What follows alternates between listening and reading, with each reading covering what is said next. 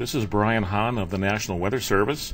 Here is a short winter weather briefing for some rain, snow, and high winds coming to southern Wisconsin Wednesday through Thursday.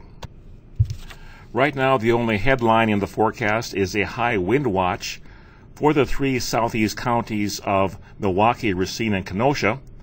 The highest winds in the 50-mile-an-hour range are expected Wednesday night into Thursday. Take steps to secure objects which may get displaced by high winds. We're expecting a mixture of rain and snow with this system. This map shows the latest thinking on expected snow amounts. It looks like 1 to 4 inches of snow are possible in southeast Wisconsin starting Wednesday. This is one of those situations where a slight change in the temperature structure of the atmosphere could change the precipitation to all snow or to all rain. Stay up to date with the latest forecasts. This map shows the expected precipitation amounts. Over an inch of precipitation is expected in parts of southeast Wisconsin. Area rivers are already high from recent rains, and the coming precipitation will only add to the high water levels.